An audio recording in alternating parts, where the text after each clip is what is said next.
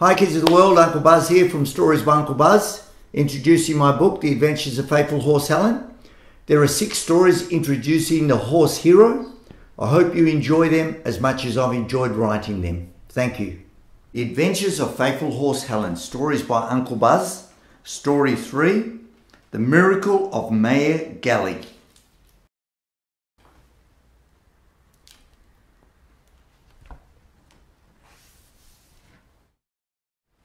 The clouds got darker. There was no relief in sight at the crackling of lightning flashed across the dark skies.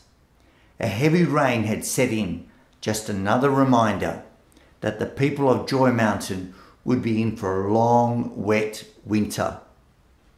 Farmer Jeff, his wife Mary, and their 2 young children, Ben and Katy, were in the barn, their faces filled with concern that their white mare, Gully, is lying on the ground.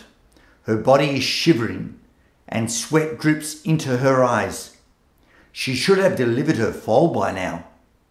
Farmer Jeff tried to call the local vet, Dr. Do, to come to the farm as soon as possible, but the phone is not working. The town is 10 miles away, and the rain is becoming so heavy outside that Farmer Jeff could not take the chance to drive into town. Farmer Jeff can hardly see in front of himself as he runs from the barn to the house. He knew the roads would now be flooded. Panic set in for the safety of Mare Galley and the foal she was carrying. "What can we do?" cried the children in distress.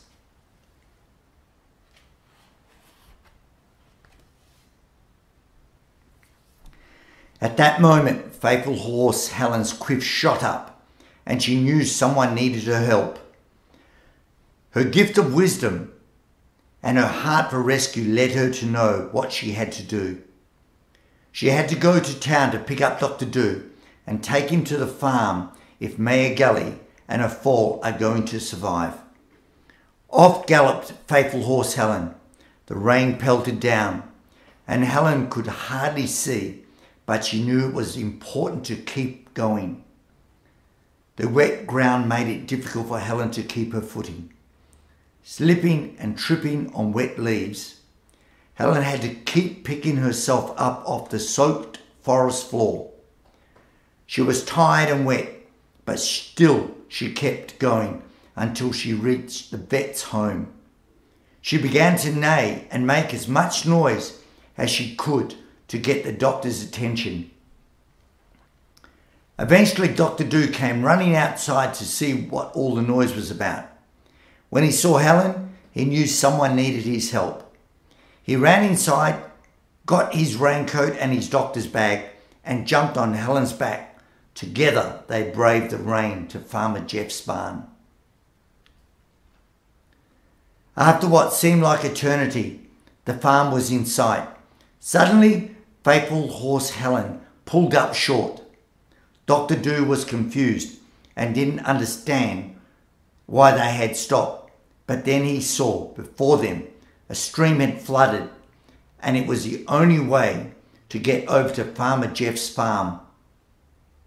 Both horse and rider were scared, but courage overtook the heart of Faithful Horse Helen, and she launched herself into the stream. The current was strong. Faithful Horse Helen was already tired, and the vet hung on for his life. Helen knew she couldn't give up, though her body wanted to. She had to get the doctor to the barn. Mustering her last ounce of energy, she pulled herself up over the bank onto solid ground and made her way to the farm.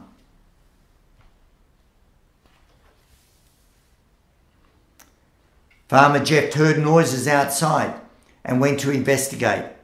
To his delight, he saw Faithful Horse Helen and Dr. Do. "Quick, come quickly," urged Farmer Jeff. "Mare Galley is expecting a foal and is in a lot of pain."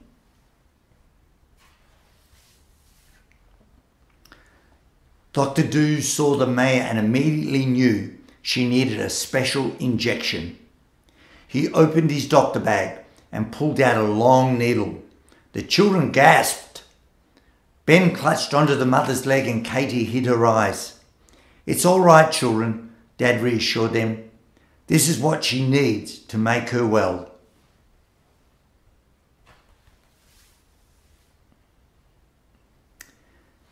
Within 15 minutes, Mare Galley's pain had eased and a healthy female foal was born. Everyone cheered in delight. Farmer Jeff and his family thanked the doctor for risking his life and for saving Mare Galley. "It's not me you should be thanking," said Dr. Doo. "The real hero here is faithful horse Helen." Realising the courageous horse had left the barn, the family rushed outside to thank her, but with no surprise to Dr. Doo or anyone who knew of her legend, she had disappeared. Faithful horse Helen never expects thanks or praise. Her joy lies in knowing a rescue has been completed and that soon enough she'll be called upon again.